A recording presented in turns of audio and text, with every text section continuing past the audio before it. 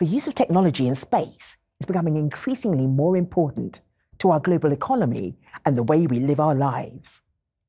Advent International is investing in the space sector to help accelerate innovation, supporting the UK and allied nations to remain competitive as well as sustaining long-term growth for the future.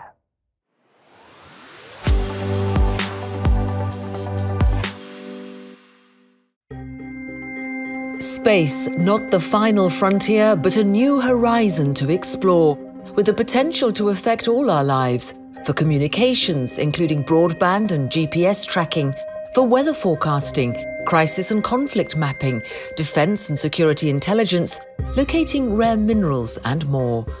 At least 80 countries have a presence in space.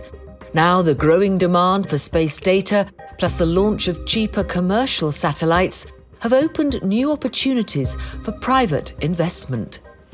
With a clear vision of the commercial potential of space, private equity firm Advent International, with offices here in London, is driving investment into this sector, perceiving that space is increasingly critical to the functioning of the global economy.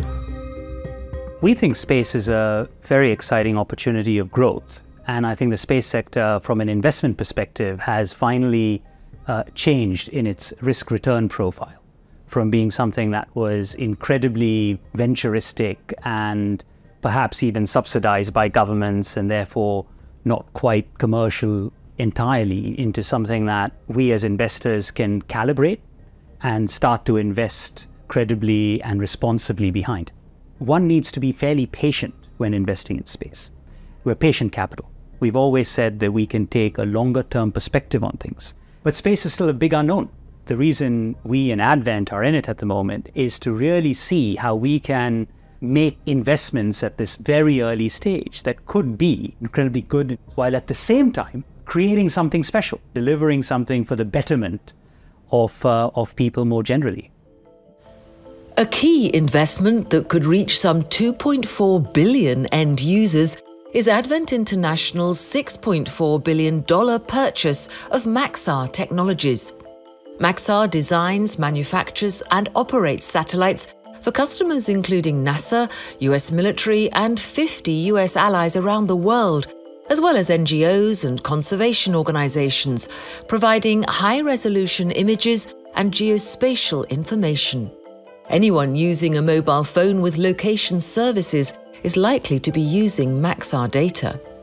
We're monitoring an airfield. The team at Maxar say that having previously been publicly listed, accountable to quarterly earnings reports, now Advent's private equity funding allows the image data provider to become a supplier of actionable intelligence by building their new Legion constellation of satellites and developing next-generation engineering talent. What it allows us to do is not only access new sources of capital to go after new products and services, to take advantage of a lot of the new technologies, but it also means that we can be much more strategic in our thinking by having the stability of a private equity investment. It means that we can make decisions around longer-term investments. I think the other thing that Advent brings that's a real advantage is they have a lot of experience in thinking about how do you transform and evolve companies. Maxar is very, very good at what it does, has been the industry leader in this area for 15 to 20 years, sometimes longer when you talk about some of our space technologies. But there's a lot of revolution going on in the world right now. This move from mapping to monitoring is a huge trend. The ability to apply artificial intelligence to a lot of what we're doing to get greater insight and to be able to do it faster and at higher volumes. These are all transformational elements that are happening outside of Maxar that we want to leverage and take advantage of, and that private equity helps unlock a lot of that.